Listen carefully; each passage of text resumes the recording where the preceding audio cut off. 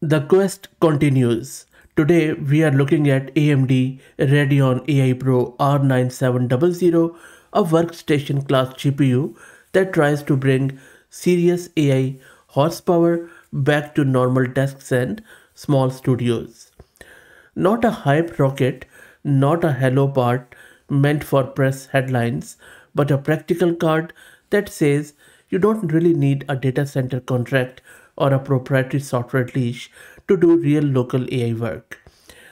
If you have been stuck between overbuilt consumer flagships and overpriced enterprise SKUs, this is AMD's counter proposal. This is Fahad Mirza and I welcome you to the channel. Please like the video and subscribe and consider becoming a member as that helps a lot.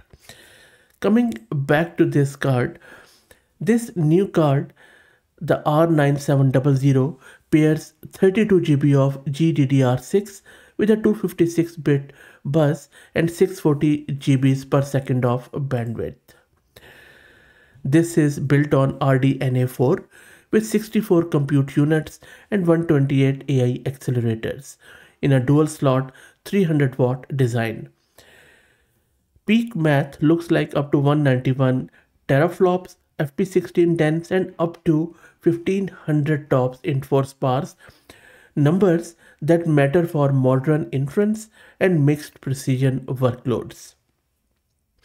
There are a lot of other goodies around DisplayPort and you can read it in the spec sheet and I will drop the link in video's description. The thing is that if you have ever tried to run bigger local models like we do on the channel, you already know 16 GB gets tight fast, really fast. AMD's own usage bar lines up with real world experience, popular LLMs and image models routinely chew through the low to mid 20s and the heavier LLM configs can land around the 27 to 28 GB mark. That's the practical case for 32 GB.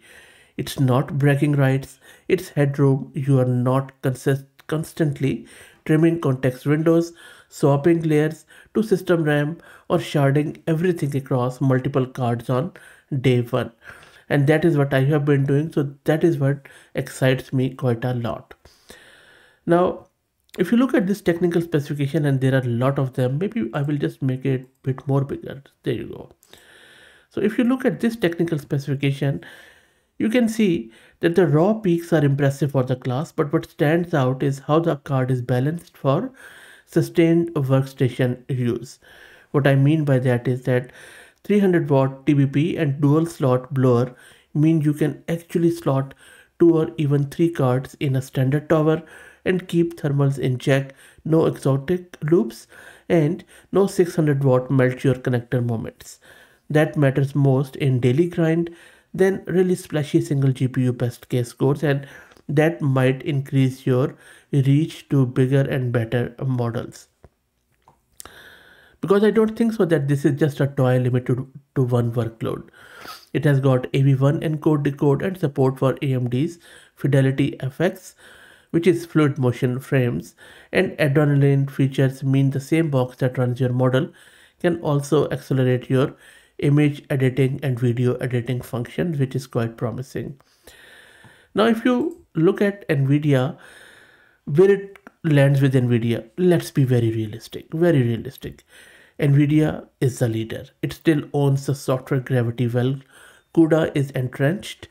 Lots of tooling defaults to it, but the walls have cracked. PyTorch supports non-CUDA backends now. We have discussed them on the channel, such as Vulkan and AMD's own stack have matured and framework used for local LLMs can top non-CUDA paths with competitive stability. The R9700 isn't trying to out cards like Nvidia 4090 or 5090 on a raw bandwidth. It is trying to offer enough compute, enough VRAM and sane power so a broader set of people can build and run meaningful AI workloads without renting cloud time or buying used mining relics. That's a valid strategic line in my opinion. So if your priority is local inference and you just want to serve medium to large models with longer prompts, experimenting with multi-GPU tensor parallelism, or running image models at high throughput. This card makes a lot of sense because 32 GB keeps you in single card territory for many 30-ish billion parameter quantization and plenty of diffusion pipelines.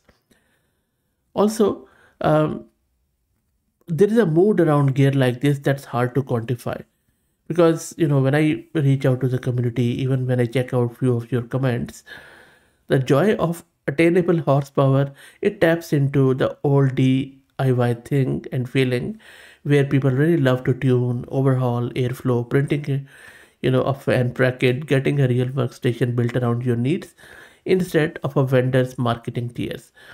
So this R9700 gives me that vibe because it feeds that spirit where you want to own your own stuff.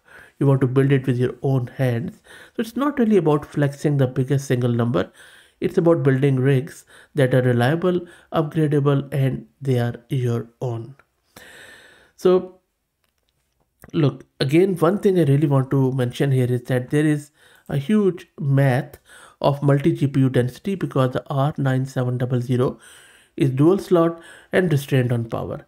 2 to 4 of them can be a feasible workstation plan if your frameworks can split layers or do tensor parallel efficiently. That can beat a single ultra flagship on aggregate VRAM and aggregate throughput for certain inference jobs with better thermal behavior per slot. Not every chassis or motherboard will make it easy, but it's viable without resorting to the truly unholy builds that I believe the giant triple slot card sometimes force. But again, there are a lot of, I would say, reality checks here. AMD is quite blunt in the fine print. They say that this is not for the data center usage, which is good enough. It is because that's not a drawback. I think it's a scope statement.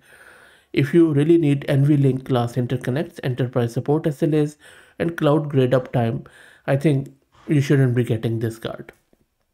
So the thing you feel day one is the absence of panic. I think this is good. 300 watt is easy on power budget. It is, blower cooling also pushes heat out instead of soaking your case. That is good enough for me. So I hope that was useful.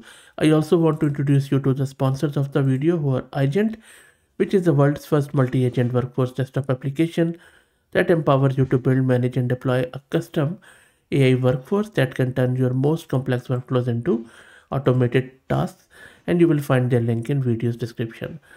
That's it. Please let me know what do you think about this new card. Would you be buying it or not? And by the way, one last very important point, AMD has officially priced it around 1300 US dollars. So, and I think it will be released on October 27. So let me know if you are looking forward to buying it or not. Thank you for all the support. Please become a member. Thanks.